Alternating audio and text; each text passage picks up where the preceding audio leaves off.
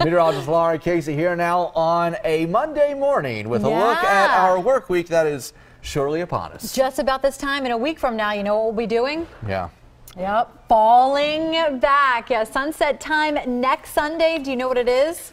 Sometime before 5? 4:56. It's coming. I know. Hurts. It hurts a little bit, but right now we're looking live at Center City, Philadelphia. Had a rainy start to the day and a sunny end. Not too bad to close out a weekend. And we did need that rainfall, though we didn't need so much in such a short period of time. That did yield some localized flooding, but we have since dried out and all is quiet on Storm Scan 3. Not a drop of rain and not a cloud in the sky all across the area. That warm front lifted on through, provided us all of that rain and the sunshine breaking out, and temperatures jumped up into the middle 70s today in Philadelphia. Our high temperature was 74 degrees and we're still very mild at this late hour. 61 in Philadelphia, upper 50s to the north and west, upper 50s and low 60s down the shore, and still some 60s in portions of Delaware. But our winds have shifted.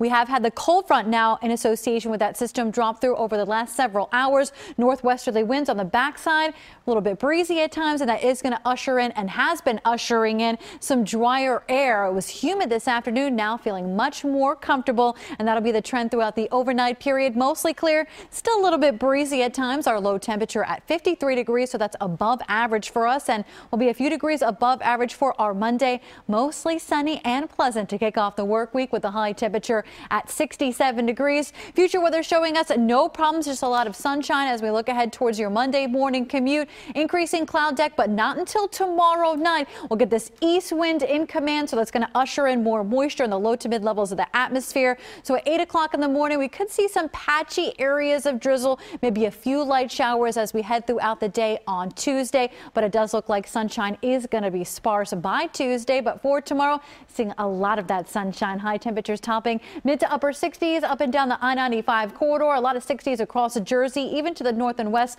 Lehigh Valley, Berks County topping in the low 60s. So a nice, comfortable day. And we'll keep it mild even with a couple of 70-degree days as we head into the upcoming week. But as we head into next weekend and the start of the week thereafter, temperatures a little bit chillier as we do fall back. But looking ahead to your Halloween forecast, it will be a mild one, 70 degrees for Halloween, but rain at this point is looking likely for the trick-or-treaters. But there are your high temperatures climbing to low 70s by Wednesday. Mix of clouds and sun, and then rain looking likely on Halloween.